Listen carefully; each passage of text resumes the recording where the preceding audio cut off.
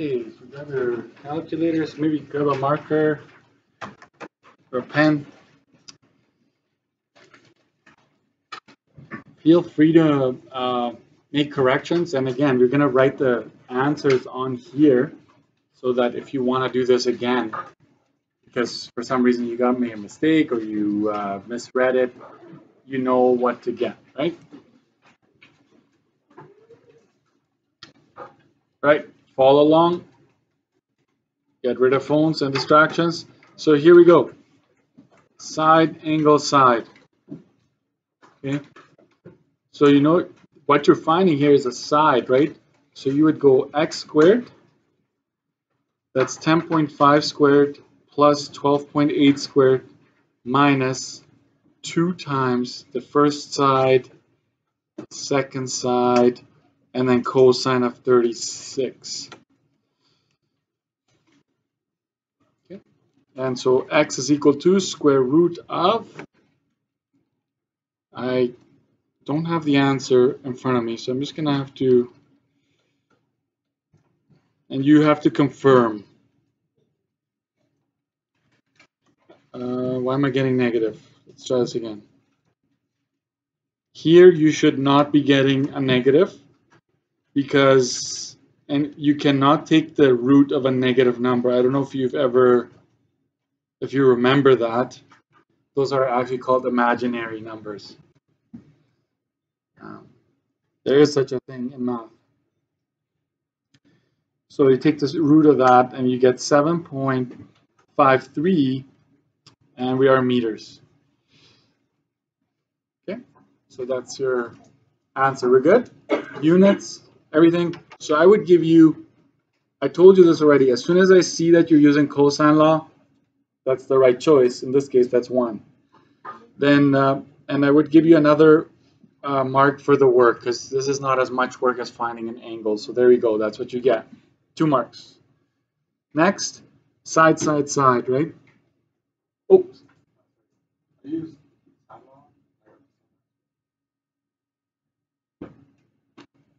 Oh, you assumed this was a 90. Okay, I would caution. It just happened to work out, I guess. You get the exact same answer? I would give you 1 out of 2 there today, because it just happens to be the case, right? It just worked out. Yeah, that was just, it does look like a 90, but we can't assume, unless it's a word problem where we're leaning against something, and this is the angle of elevation, we don't assume that. But I appreciate you bringing it up, because, right, it could happen, right? Thank you. So this is cosine law still. Okay, so I have lots of room, so I'm going to use the bottom here for that one. There you go. So I'm solving for this angle. So cosine of that angle, the first number you write down is the 303, which is a cross that should be subtracted. Now you forget about it. You don't have to worry about that anymore. So that's the first number squared, second number squared, right? So plus minus, very important. 2 times the first one times the second one. You get a mark for this, like just having cosine and having all the numbers in the right place, you get a mark already. Then I'm going to clean this up a bit.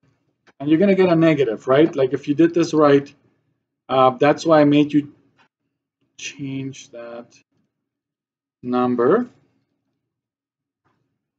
So you get negative 12,823 for the top.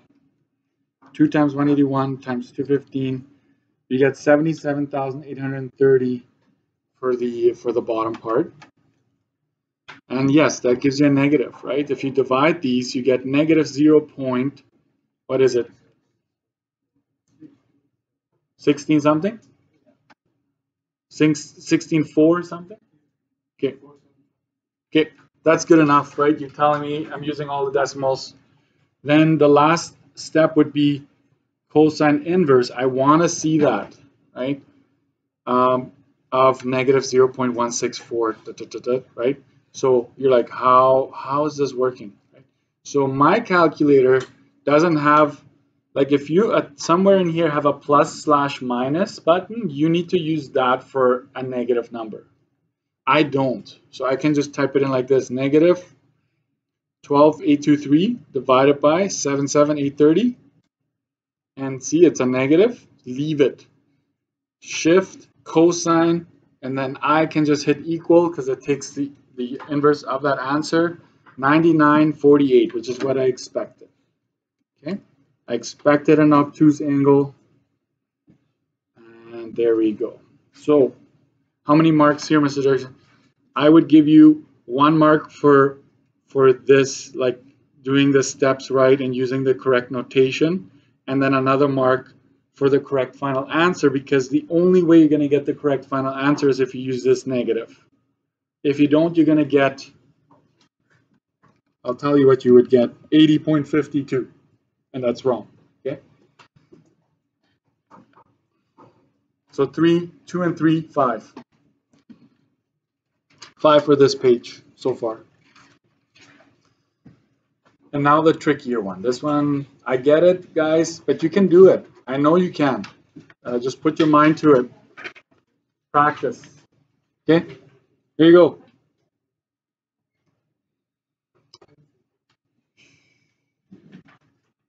All the information that is in this word problem has been transferred already. What's the angle of elevation of wire 1? It's right there. It's x. So how would you do this? Side, side, side, right? And I told you to do this, and I will. I'm kind of focusing on this one, the oblique, right? This one. This is 6.8. This is 9.2. And this is 4.6. Yeah, I cut that out. This is what I'm after. And I'm just going to focus on this angle right here, which I called x. Right? So side, side, side is cosine law. So cosine of x is the first number you put down is the one that's across from that angle you're interested in. Then you focus on the other two. Is this going to be an obtuse angle? Probably not, right? Like the triangle is pretty, right? Like it couldn't be more than 90. And then down here is 2 times 9.2 times 4.6. The only way for this to work is that for this particular question here, or I'm thinking actually, Roman, here you use the sine law, right? Did you use sine law here as well or no? Because this 90 is across that one. But you don't know either one of these angles, so it wouldn't work. So I apologize. You're probably waiting and just want the right answer. Give me the right answer. 59.56 over 84.64. If you don't get a 0 something, there's a mistake, right? So 59.56 divided by 84.64, 0.703, and that keeps going. Last step is to take the inverse. You can actually do an equal right next to it because it is the same. So shift cosine equals 45.28. Okay. So I would give you 3 marks for this question. 1 mark for correct setup, 1 mark for work, and 1 mark for the correct final answer. How high up the tower are the wires attached? Notice now, I'm going to use my highlighter here. Okay, so I'm going to now focus on this. Which one would you like to use? Oh wait, I'm going to use the big one. This one. Because I now know this angle. It's known to me.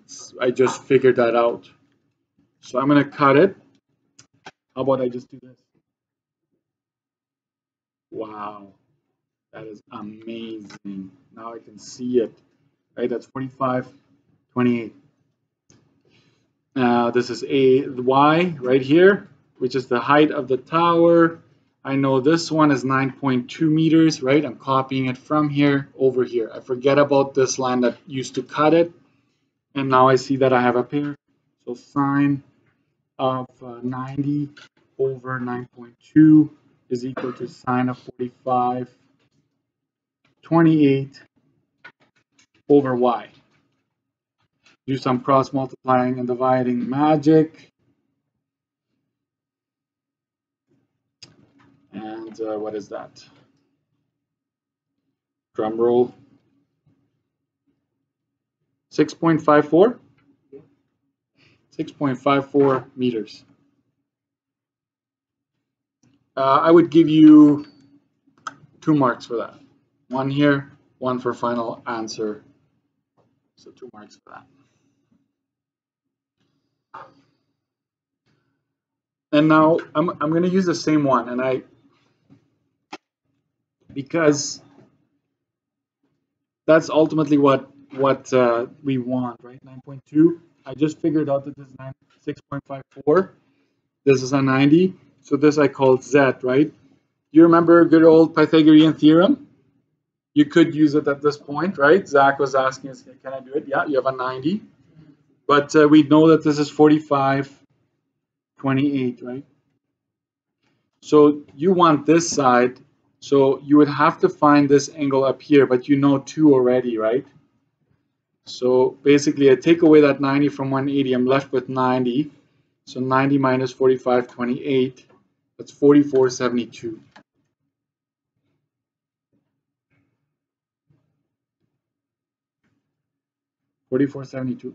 Okay.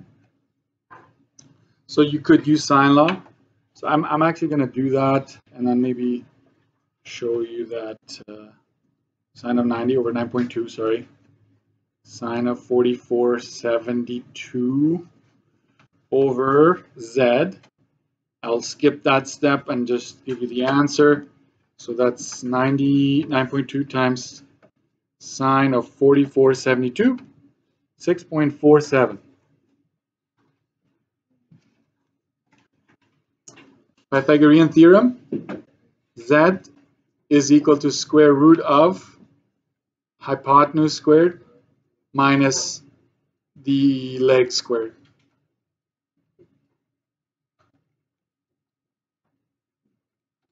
You get a slightly different answer, perhaps. This is 41.86, keeps going. Take the root of that, 6.47, the exact same answer.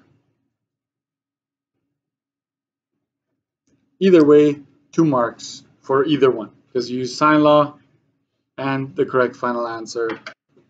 So we are what, 3 and 4, this page is 7. And the first one we did was 5, right? So 7 and 5 is out of 12 total.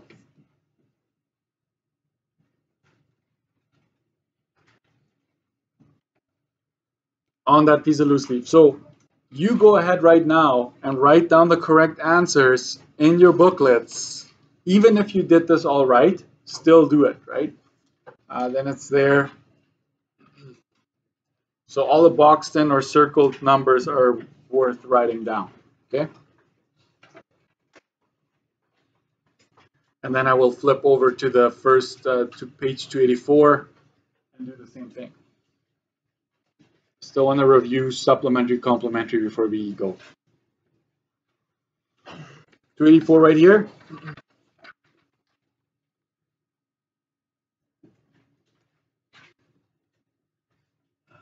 Maybe write down for this, for B, you get a negative. It will be an obtuse angle, 99.48. I don't know. It stands out, right, when you're going over it.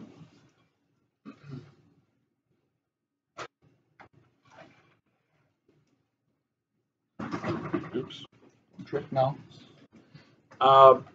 So put your, yeah.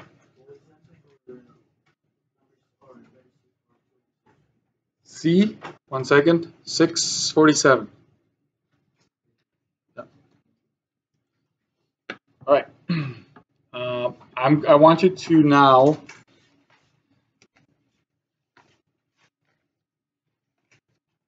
you're going to keep this AC. I'm quizzing you tomorrow. So now you know if you're ready or not. Go to page 11 in your workbook. You remember the workbook? This is what it looks like. First page, not the notes, but the workbook. I need you to have that ready to go. Go to page 11.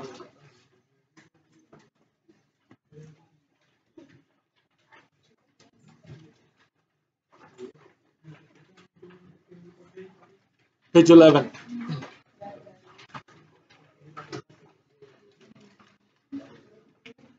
Okay. I don't have much time, so I will dive right in. Okay. And you've seen this before, so it's not like it's brand new. I will scan both of I have the key completely worked out here. Some color and everything. Okay. So I will post that later on. So if I kind of just go over it, make little notes here and there to help you out. But tomorrow's quiz will have something like this on there. And I reviewed it today on the board as well. Let's just go over it a little bit. Consider the following diagram. Calculate. Are you familiar with this? The value of angle EFD. What in the world is that? That's three-letter notation. Don't be worried about it, right? Read it the way it says there. EFD. So which angle are we talking about? This one right there.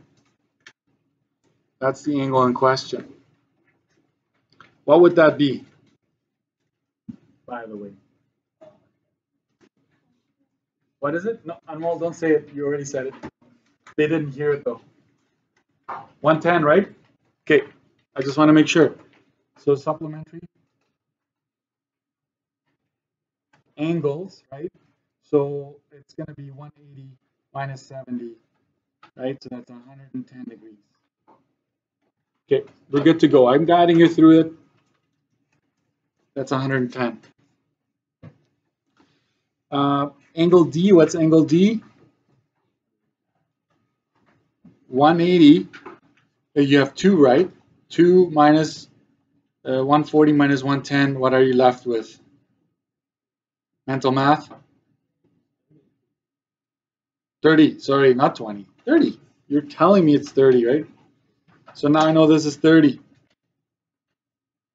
So basically, I'm guiding you through the fact, hey, find all angles. You have enough information to find all angles. It all started here.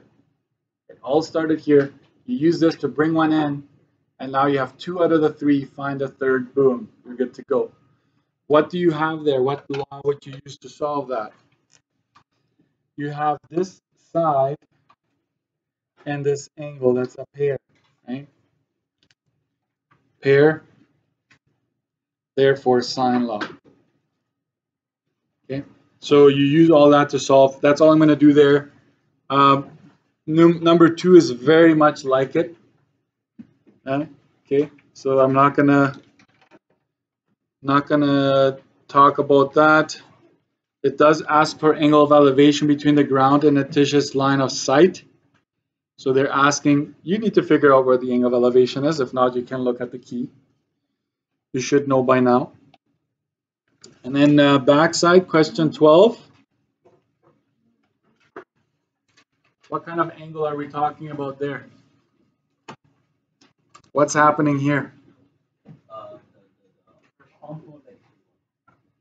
It's not an angle of depression. It's not, right? I like that you're telling me like what you're thinking. Angle of depression would be like this, right? This is 20. But this is not, right? This is not it. But what's happening between north and south, east and west? It's always 90 here, guys. So if this is 20, then this will be good to go. And there is some vehicle finance there to, amuse you, blast from the past, right? So if you want to do that, you can do that as well. Okay, listen carefully. Homework is sometimes a horrifying experience, and it's like homework. I'm not doing homework. Do some of it, okay? I promise you will pay off tomorrow if you work this through. I will post the key, and then you can see if you're getting it. If not, come and see me. This is page 11 and 12 in your workbook.